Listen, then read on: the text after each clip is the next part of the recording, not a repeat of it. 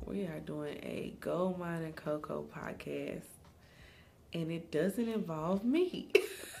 Alicia gave us this amazing podcast title, and now she wants to take it back. Thank you, big dog. That's what she be saying, big dog. Thank you, big dog. I could talk. Stepping into becoming a corporate CEO.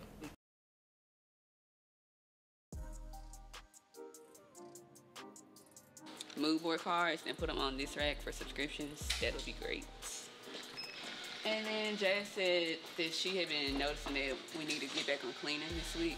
So make sure y'all taking out trash, wiping down everything before y'all leave. That's all for me. Kitchen and bathroom.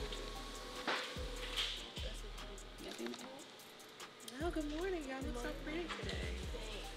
I'm here. This is a vibe. Everybody's kind of corny. Is she corny? These past couple of weeks, I would say maybe the past month, Felicia has been slowly stepping back and giving me and Jasmine more responsibilities and more tasks to take care of. Felicia's going to be taking a smaller role in day-to-day, and I feel like we've also made her more confident that if she chooses to do that, we're capable of getting it done. Me and stepping back, it has not been the easiest thing to process. However, it is a necessary thing at this point. My feelings about Goldmine Coco's future is a few things. I'm terrified, I'm anxious, I'm excited, I'm honored, I'm grateful. Like, the list goes on and on. It is a range of emotions that I feel when it comes to the future of Goldmine Coco. I think more or less right now I'm just trying to focus on building a brand that is sustainable beyond myself. I love Rihanna, but Lip gloss in the highlight. and some, Really? I could see that. I can see that too. Yeah. I feel like you really have a type. Wait, how you feel about Beyonce? This is really important. Okay, I can see that. You're not with the hype. It's no hype. Her fans have built a hype around her. I'm not saying that there's no hype around Beyonce, but Beyonce has earned it. Obviously, our podcast is called Girl Pull Up a Seat. We had episode 1. It was very interesting. I think we were both kind of nervous once we got started, but as we got into it and got more comfortable with the setting, it just went back to like the two of us having a normal conversation.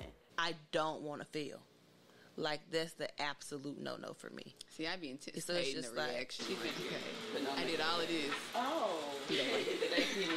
That's true. And then for me, I be like, if I fail, like, I don't feel like you had a chance. Not like I'm a sort of loser, but in a sense, like, I can learn from it, but if I feel like it's not something got the white boots. She got her hair in a ponytail today. She got her little makeup on. I can't flourish it. I recorded my first podcast with Jasmine, and I actually really enjoyed it. It was fun. It was easy. It came really natural for us. So I'm excited to see what we can do in the future with our podcast. I think the podcast is going to build and expand the Goldmine Coco brand because it's going to give us the opportunity to reach a younger demographic. It's going to allow us to expand our audience through another channel and another platform, whereas most people found us through Facebook and Instagram. We're now going to be able to reach people that listen more so to podcasts, and they're going to be intrigued and want to find out, well, what kind of products do they sell? What exactly is it that they do? And that's going to lure them into the Goldmine Coco brand and eventually into the community as well, which once you get to the community, you're sold. The community runs the show. So I think it's going to be a great way to bring in that demographic that we're really looking for. Let's see what they're doing. So you see how he has one here and two. It's the same. He's gonna list them the same way. So light brown. It is very empowering to know that I started this company with only $100, and I started the company with the intention to supplement income in my household.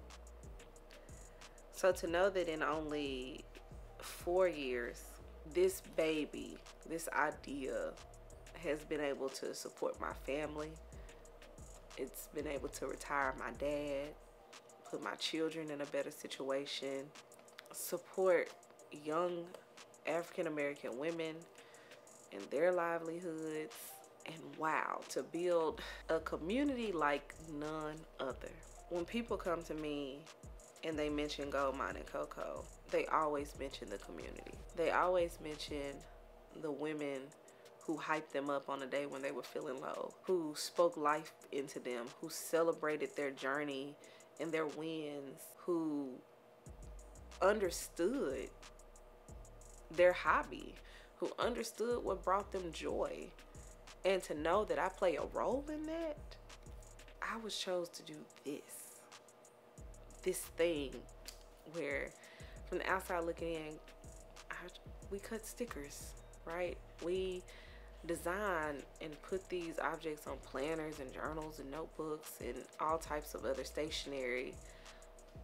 But to know that those things create impact in the lives of other people all around the world, and it brings them joy just to get a package from Goldmine Coco.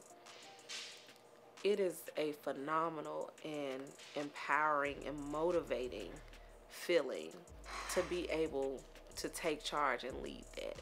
There's no other way to explain how I feel about the GMs, how I feel about the young women that work for me, my family. Gratitude. I'm honored to serve, and to serve in the capacity at which I do.